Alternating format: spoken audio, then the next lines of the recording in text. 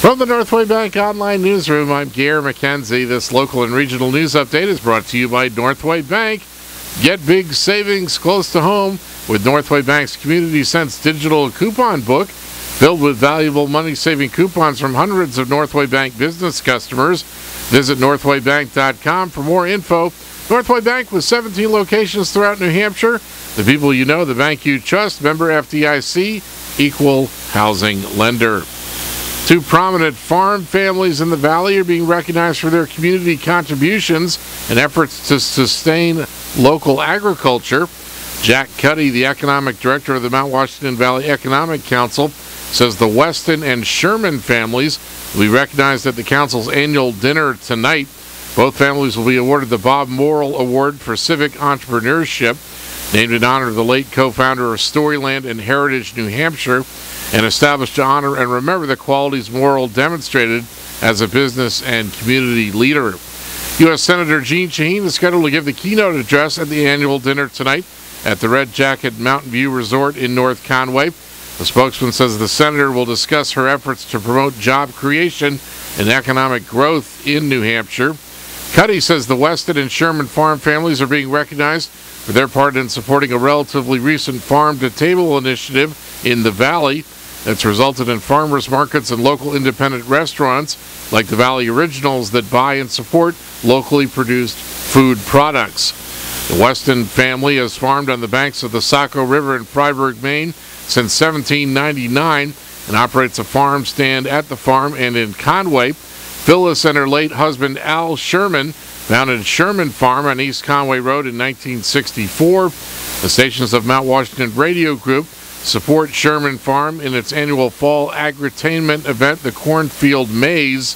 Portions of proceeds from the event are donated to local charities. Michelle Dutton, the granddaughter of Al and Phyllis, is business manager and partner at Sherman Farm.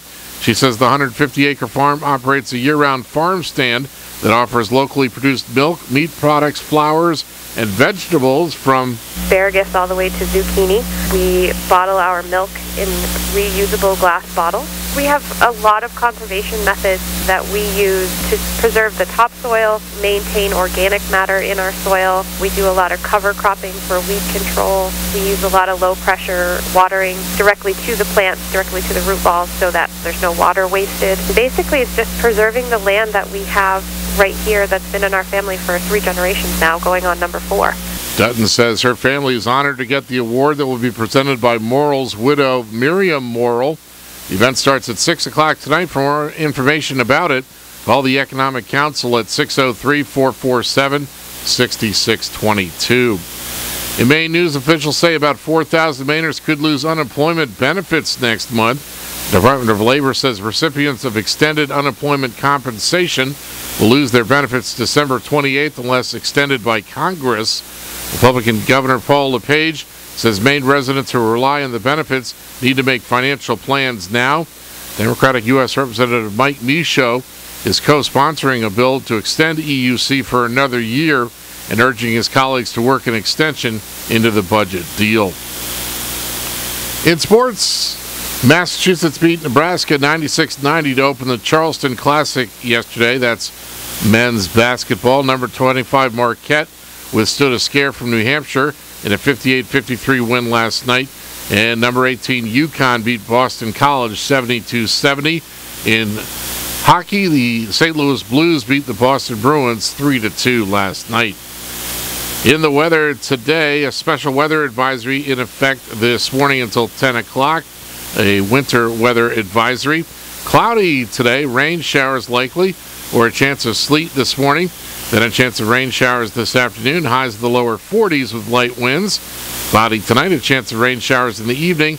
Then a chance of rain showers or sleet after midnight. Lows in the upper 20s, around 30 in southern Carroll County. Light winds becoming northwest 10 to 15 miles per hour after midnight. And partly sunny on Saturday. Highs in the upper 30s.